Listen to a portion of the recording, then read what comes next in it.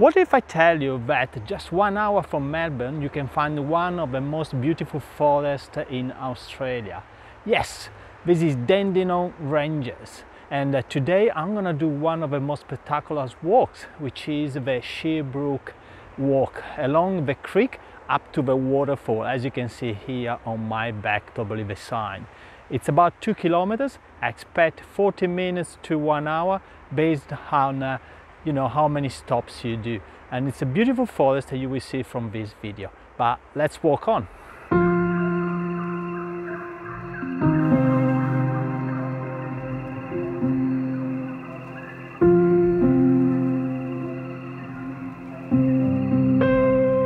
I'm walking down the creek. I'm following the creek up to the waterfall of Sherbrooke waterfalls, and I wanted to give you a little bit more of information on actually how to come here.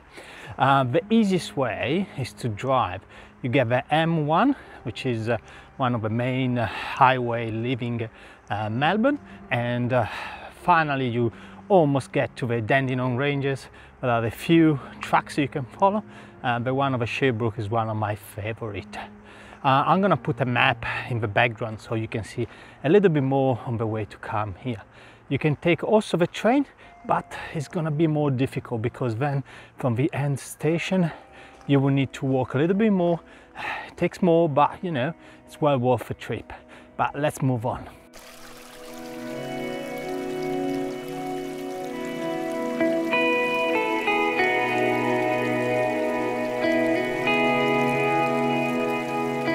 From my last walk here, you can see here on the back, big tree crashed down on the footpath, and obviously the national park is well looked after, and you can see the small piece cut off, so you can still walk through and go to the waterfalls.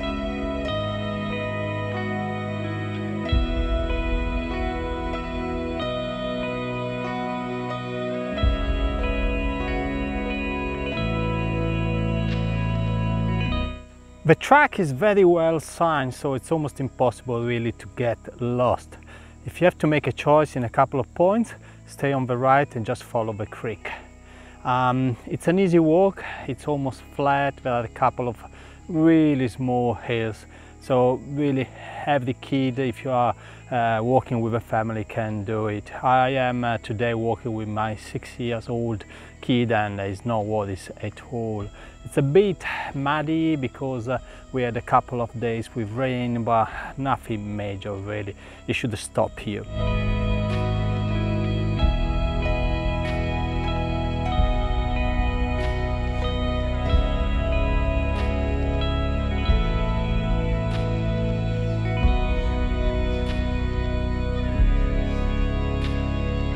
If you're driving your car here, you have a couple of possibilities.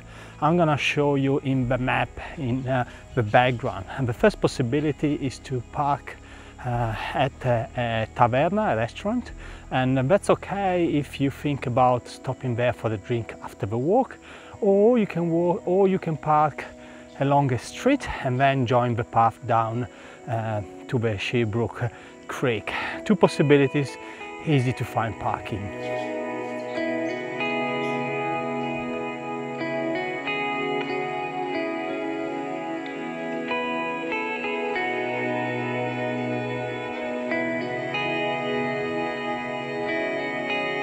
If you're looking for maps, I'll give you a couple of suggestions here. The first one is to download them from the Park Victoria website. I'm going to put a link into the description. And the second possibility is to download the app which is called Maps.me. This is one of my favorite apps for tracking. It has a massive amount of information and details into the maps, so much better than Google Maps.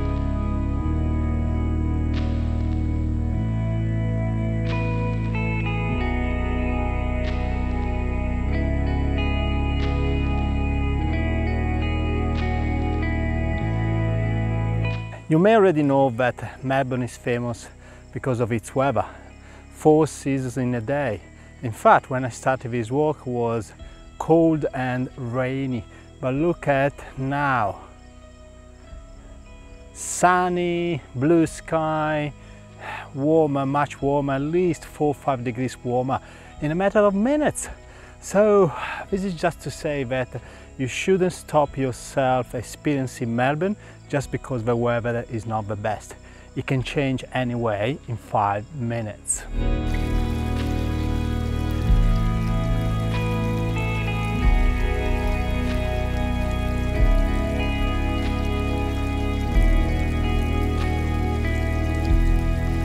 Here I am at the falls, which are down there. So, to be honest with you, the falls are not the reason actually to walk here in the Dandenong Park. It's more about the walk, the trek that you go through, the beautiful forest. That's the reason to visit the Dandenongs. I keep going on the loop. It's a little loop. It takes about 4 kilometers, which is, you know, depends on the speed, depends how many times you stop. But I would say budget in at least 2 hours if you want to have a nice relaxing walk.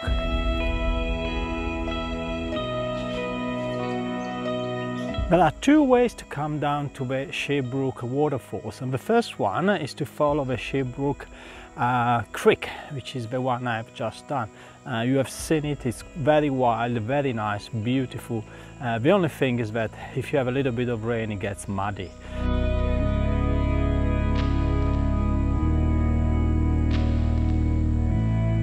The second way is the direct way to Belgrave. It's much easier, much wider as well. It's perfect, for example, if you don't want to have a challenging path like the one along the creek. And it's also better, I think, if there is a little bit of a rain, because it's not that muddy. On the contrary, the one on the creek, I must say, is beautiful because it's so wild into the nature. So my suggestion here is to do the full loop, go through one way, come back through the other, and you will have a fantastic experience.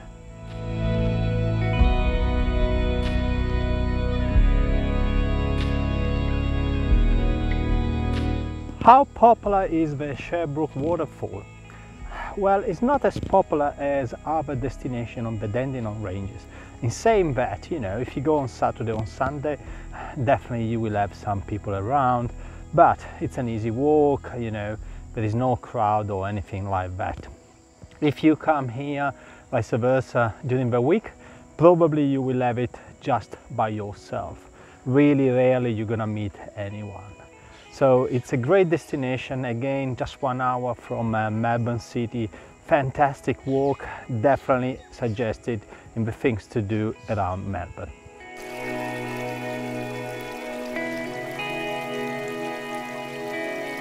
Here I am back to the car park. It was a beautiful walk. It took about 4 hours for me, but I like to stop and check around, see the plants, the trees, so you can easily do in 3 hours, honestly. It's not that demanding. If you do all of the loop, it's about 4K.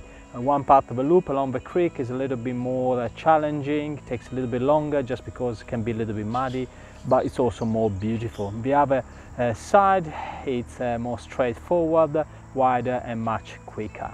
I'm gonna go to the taverna in the back here for a couple of drinks. I really need it after this. And I'd like to remember you also to subscribe to the channel if you want to see more videos for things to do around Melbourne, and why not also clicking on that little bell that will notify you every time I post a video. Okay, see you soon around.